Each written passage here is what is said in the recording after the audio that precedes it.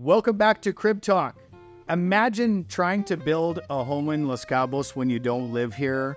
All the trials and the tribulations and the trust factor on the developers who are building your homes. You know, you're back home and you're having a home built here. So I think this is probably stopping a lot of people from actually building homes here. Everybody just wants to buy a home already built, furnished, and all these things. And the idea and the thought of building a home is quite scary because you're not here. You can't manage your own project. There's just no transparency either. So we brought a special guest in today, Christian Zapian, and he is a project manager.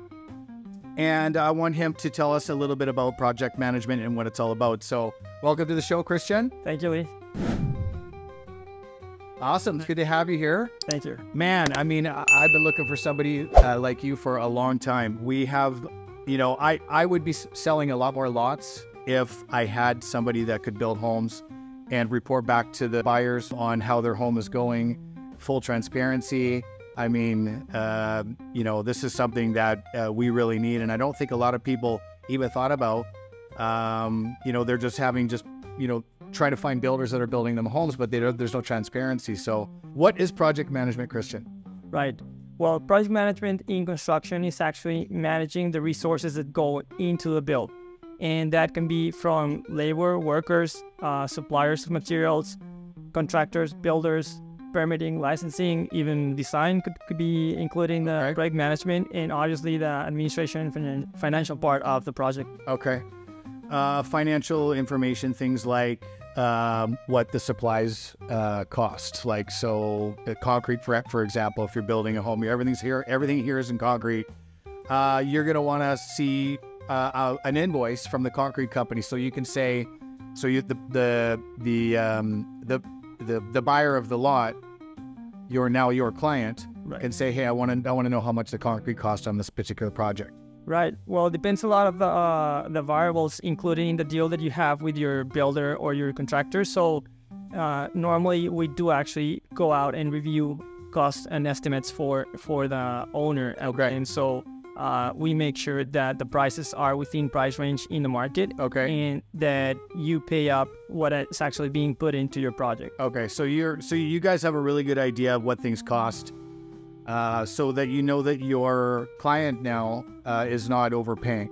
Yes. Yes, we help in the project to establish the price and the budget, so you can actually know what the project's going to be costing, and we take care that every week or every 2 weeks that you make your payment, that are due to exactly what's happening on the project. Okay, so it sounds like transparency is a big thing with you guys, with your service. You want to make sure that it's transparent so that people feel comfortable that you're not, you know, taking money, you know, in the back door or something like that. You've got all the invoices here. And so that leads me to the next question is, when they build a home and they've got all the costs and all the smoke clears, basically what are you guys charging over top of what it costs to build the home? Right. Well, when we're taking care of the execution, the management of the actual operation of the project, our cost ranges around 6% of the total cost of the build. Oh, okay. That's not bad at all. So you're not the builder. You're just the guy that's going to manage all the builders. You're going to manage, let's just say, the guys that are going to build the foundation, right? And then the electricians, and the plumbers, and just like you just said, will be the eyes and the audits for the owner who's not in town, who's taking care of their business, their life back home, whatever they are, even Mexicans from the States or Canada. And we're here on a daily basis on your job, making sure everything's happening according to plans, to the schedule, and to the budget that you were approved. So in that sense, we're your eyes here. So we're taking care of your financial and your project on site. Okay, so the process from beginning to end, explain that. Is there a few different levels to the process? Right. There's 3 main stages for us, which is planning, execution, and delivery. Okay. We can come in on any stage on your bill, on your project. So just gonna go real quick through the 3 processes. Planning, we can be involved in helping out from lot selection, depending on what you actually want. Okay, yeah, that's a good one.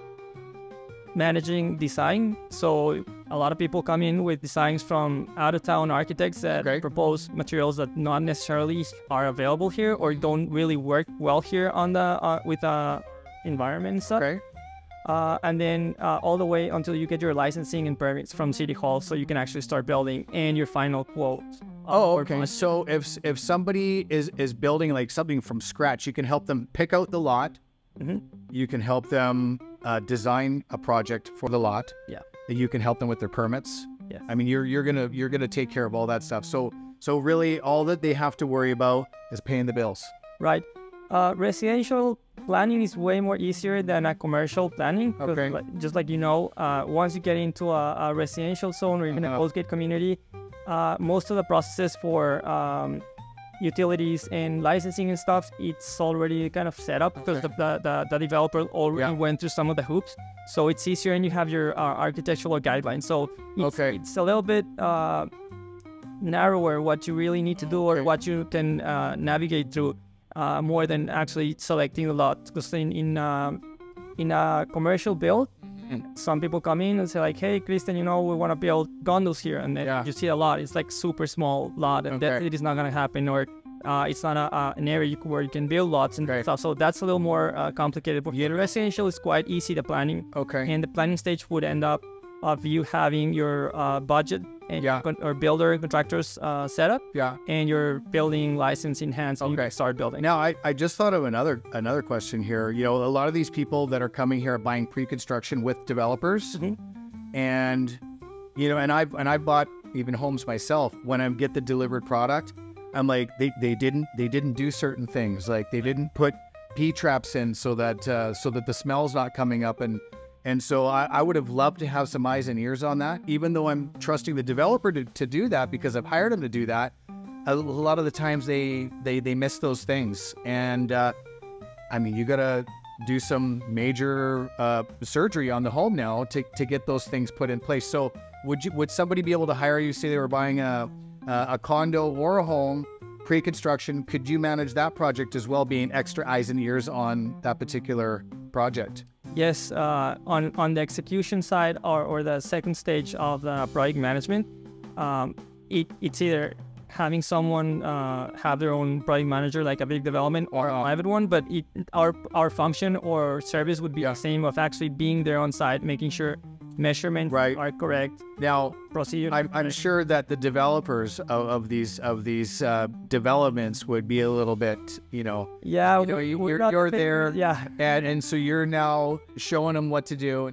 We're definitely not the favorite people for builders and developers, but I mean, it's our job is just to point out areas of opportunity and make sure like stuff is getting done right. So in that case, it wouldn't be like a cost plus situation. It would be like they would probably be giving you a salary every month just to go down there and check and go through the stages. You're not going to be on site all the time. You're just going to go down there, say, every morning to make sure that the things that they did yesterday were done properly. Yeah, in that specific case where there's a pre-sale or condo that's being built development, the structure of our service kind of varies a little bit because there's not always something going on, right? So it's a long volume of construction, so it's not necessarily that I need to be there every single day. But that will work like that.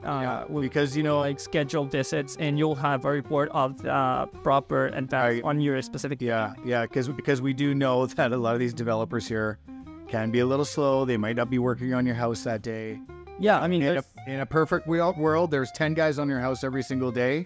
But if you're building up, like you have to go through some processes, foundation, structure, and then utilities and blah blah. So it just kind of makes sense on their own schedule, So, but that's kind of what we do on execution. Make sure that on site things are happening as they should, and the deliverable or the setback or report for the owners is just a report that's going to show in pictures and stuff. So that's going to bring me to my next question, which is what types of projects are you guys capable of managing? There's high rises, commercial buildings, houses, condos? Yeah, well, we've had the luck to be working with different projects. Either we've helped big developers from Mexico mainly that want to come down here to Cabo, and they need to know the local get-arounds and stuff to get their projects built, and we help them out in that strategy. Okay. We've helped private investors that they want to do like a smallish project of, I don't know, maybe let's say 18, 20, 30 units, in their own investment and their own portfolio of investment. And we help them get through it. And also just residential projects, let's say a family or a couple that want to have their house here in Cabo. And also some locals where obviously not everyone's into tourism, and there's locals that have restaurants and that have they sell wines, or they like even a dental clinic that we just built 3 years ago. So that was a very interesting project, very specific. But yeah, we can do all different kinds. So you can customize projects to any restaurant's needs, or I mean, a dental office probably requires a little bit different. Yeah, that was very techy. Yeah. Yeah. Which is great. So what are some of the obstacles that, say, a guy like me, if I was living back home in Canada, would have if I bought a lot here and tried to build myself, but, hired a developer to build my home? Like, what kind of things could happen? Like, I've heard lots of stuff, but in your experience, what are the biggest obstacles? Right. Well, I guess the biggest obstacle is the actual distance. First of all, you can't really be on site resolving any questions that come up between the builder and the architect, and you have to make the calls. So you have to be on site making sure the calls are being made. Another big difference I see is the construction systems that maybe in the States and Canada are being used different than Mexico. So a lot of people here that come from abroad are like, I build back home, but it's a different building system. So we're used to different processes and stuff. So that's also something that sometimes the hardest people to work with are the developers from back home, because they seem to know everything. Yeah, like being a doctor and going to a doctor's appointment. It's complicated. So exactly, I feel like those two are the main. And obviously, with the distance comes also the language. So even myself, and I see it with Mexicans as well. They're in Guadalajara, in Culiacan, in Mexico City. How can I make sure that stuff is happening? And because I'm just taking care of my stuff, my family, my business, whatever. So do you find that, some of these developers that are building homes, they're like, well, I got their money, and well, maybe I can, save myself a little bit of money by, maybe doing this concrete thickness a little less thick, maybe like trying to scrimp and scrape in areas where they can make more money. Like, I mean, I could see that being a big problem. Like, I paid for this thickness block, and they built in this thickness block. Like, you don't really know because you're not here. Yeah. I mean, that could definitely happen. People or contractors cutting corners. I feel like the main problem or obstacle is always on the operation side, where plans, even though you go through them more and more and more, there's always something when you start overlaying different plans that something doesn't really add up, and that's just construction. That's how it is. So you gotta be solving on site and make sure that the solutions are there and they don't compromise the quality of your plan and your expectations and the actual design, because that's also something that normally tends to be cut out. Yes, the original design and the feeling that you had for, let's say, I don't know, something that you wanted a very special staircase because you want a piece of art there, and something's not working right, and then just like cut out your area for that art piece. I'm saying something out of the blue, but it does make sense. You need to take care of that, so the actual end product ends up being what you wanted. Exactly what you wanted. Tell me a little bit about the customization process. Like, say you've got your home build now. Now there's you have cabinetry to pick, and the customizing part. How difficult could that be from afar?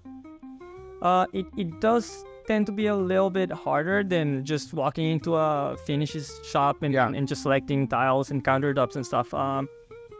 Here, overall in Baja, we have a little disadvantage because we operate as an island, right? So everything for construction except for like the actual sand comes from mainland. So rebar, concrete, tiles, finishes, your faucets, everything. So a lot of the times we're just picking from catalogs and websites.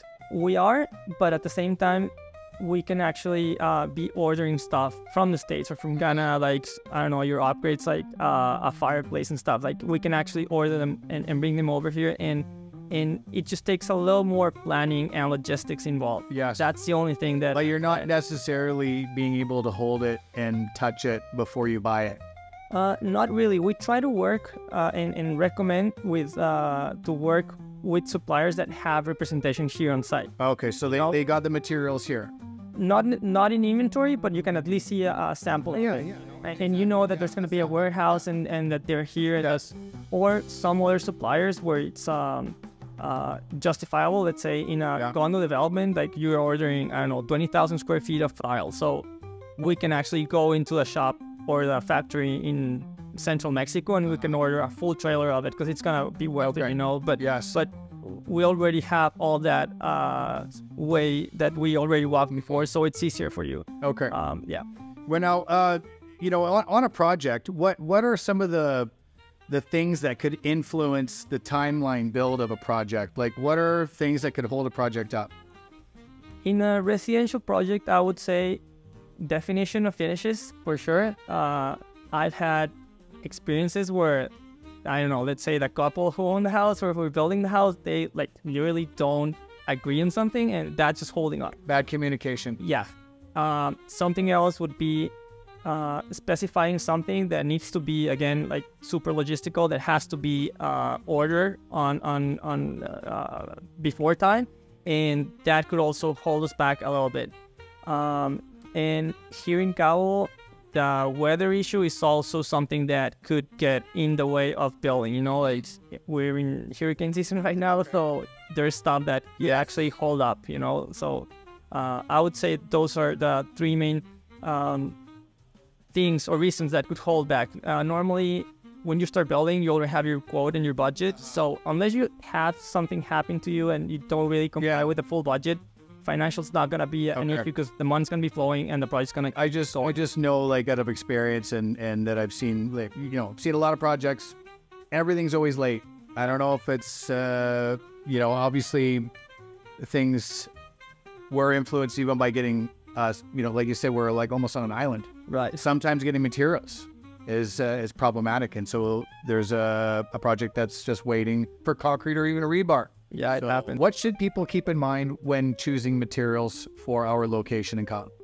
Right. Well, my biggest suggestion would be weather-resistant materials. You know, the weather here is super drastic. Like wintertime, you can go at, I don't know, 20 degrees Celsius at night, and then by 9 in the morning, it's already 30 degrees Celsius. So that's like a 30% temperature difference in a couple of hours. So materials do get structured a lot by that. So there's expansion and contraction. And in most of the finish, that would be like in the structural side of it. And on the finishes, our radiation here with the sun is super, super strong. So yes. You'll see stuff that, or like an outdoor sunbathing bed or something that would last 3 or 4 or 5 years somewhere else. Here in Cabo, that's something that's gonna maybe last a year or a year and a half, you know. So maintenance on natural wood on the outside for pergolas or actual marble on your floors and stuff, that's gonna be a little more demanding on maintenance. Can you share with us a success story? I mean, you guys have done a lot of business. Just share us one success story, and why was it such a success? Right. Well, I can use the example of a small boutique hotel in La Paz that we just delivered last October, actually. And the owner, he's a CEO of a company that serves to all Latin America. So this guy's traveling from Monday to Friday. So he was very complicated with his agenda. He's not living here in Cabo, sorry. So we took him from, he came up with a lot already. He wanted his boutique hotel built. So we had to come up with a strategy hand in hand with the architect so we can actually comply with city guidelines, so we can have the amount of keys to rent that he wanted. And it all came together very, very well. And just yeah, by the end of the 14 months that it took that project to be completed, he's up and running. He's very happy. How many months did it take you to build? And sorry, how many keys was the project? We ended up having 6 keys. Okay. Yeah, it's not a big project. It was like 14 months is pretty good, because I don't really see anything here being built in 14 months. Yeah, even a house, like a simple single level 3-bedroom home, is like an 18-month process. So if you guys build that, it also depends on the square meters. You know, like it was like about 1,000 square meters of construction. Okay. And the structure design was pretty simple. Okay. We needed to maximize the space of the lot because it was like a short, small lot.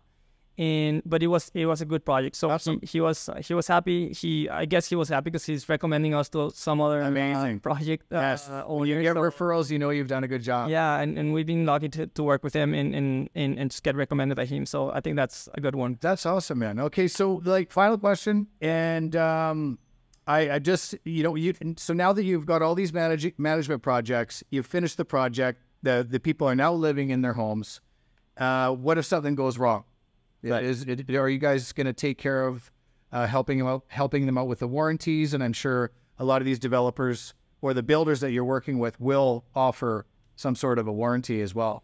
Right. Well, that would be that's a great question, because that would be the 3rd stage of project management. Okay. On our case, so that completes the stages. Yeah, delivery and warranties if needed. So on the delivery stage, we just make sure that everything is according to the quality standard that was expected. Yeah. And let's say appliances, utilities, fixtures and stuff, like that's where you will have to have a warranty, right? Okay. So when we start the project, we make sure to establish what the warranties will be, how long will they be. Is it scary to build a home in Cabo San Lucas or in Mexico without being here? It sure can be, but I think we are taking the fear out of building homes here with wonderful people like Christian. So thanks again for joining us today, Christian.